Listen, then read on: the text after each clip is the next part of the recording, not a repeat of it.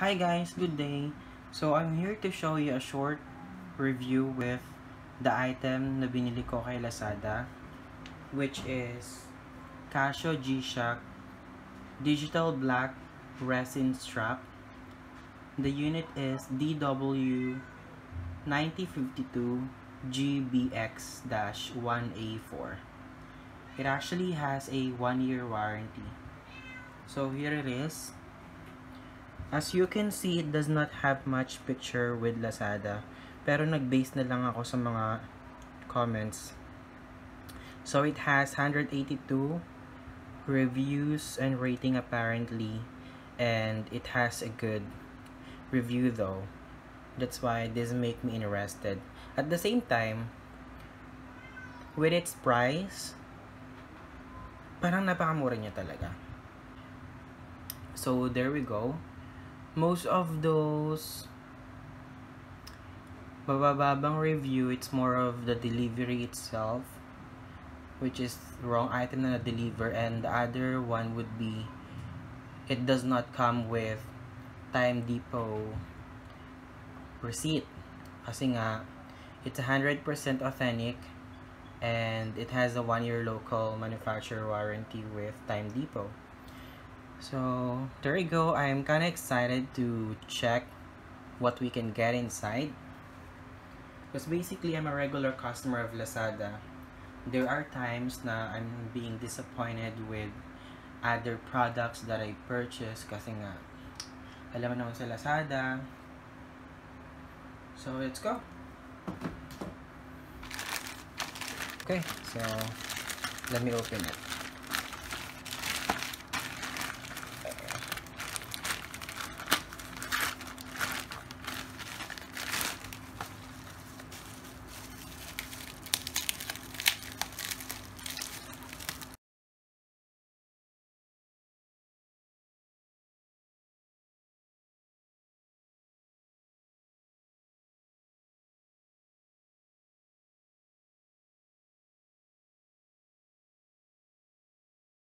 So this cartoon has a can inside in it. I didn't expect it. Alright, so everything is good. I have the international warranty for G-Shock. So that's it. And then it doesn't have anything inside aside from the can and this warranty card. So let me see. So again, the unit is DW-9052GBX-1A4.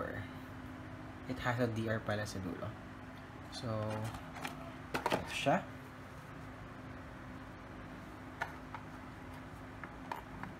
Let me open it up. So here we go. Sobrang kapal ng module ah. Interesting. So this is the module. Sorry. So this is the module.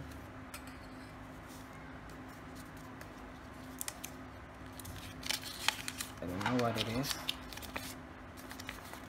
More of instructions and everything. I think that's not really important because alam mo naman tayong mga Pinoy, because of curiosity hindi na natin kailangan ng tulong ng iba. We can just do it all by ourselves. So let me just set it aside. Wow, it's amazing though. Yung kanya napakaganda, unlike other G-Shock na OEM, mapapansin mo talaga yung quality ng can. So let me open it up. I'm kinda excited. So it has another foam there. So as you can see guys, we're able to open everything. And ito lang mga papers na nakita natin. Ito yung usual na nagiging reason kung bakit nagbibigay lang sila ng 4-star sa review kay Lazada. Because it does not have the official receipt nga naman from Casio. Of course, by the time na mag-claim ka ng warranty mo, paano yun, diba? So, OMG, I didn't expect this much. Ooh, ang ganda niya, promise. So, let me show you. Yung size niya, it's not that big as what usual G-Shock is. It's more of like, parang pang girl na G-Shock. So, here it is. As you can see,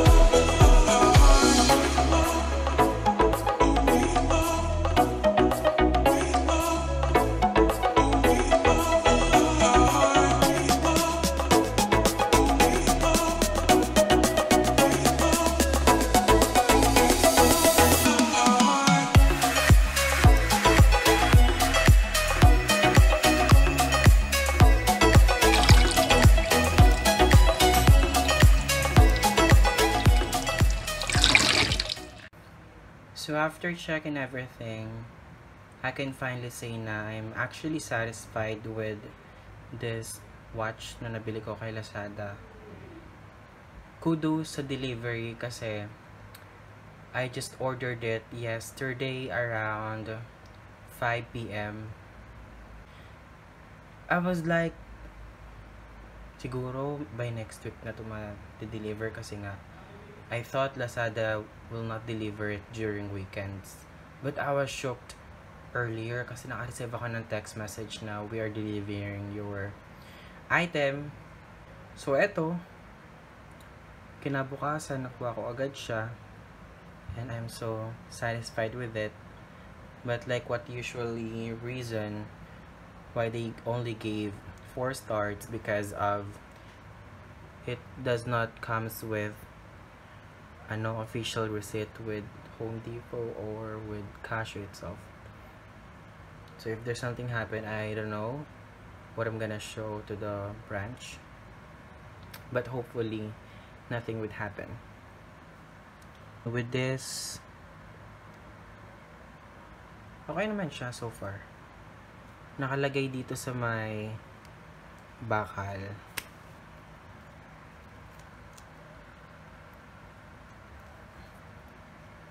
It's Casio Thailand, as you can read it.